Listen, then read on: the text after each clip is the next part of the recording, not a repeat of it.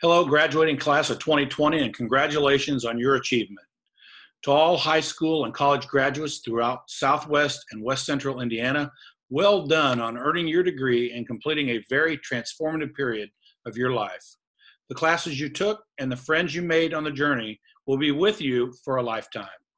The adventures you experienced and the teachers and professors that led you along the way have prepared you to take the next steps in life. While it may not be the conclusion to your high school or college experience you all expected to have, it is important that you recognize the hard work and effort that went into earning your degree. As you set off into the next chapter of your lives, I encourage you to take with you memories and friendships that have shaped you and made each of you unique. Congratulations and God's blessings to the class of 2020.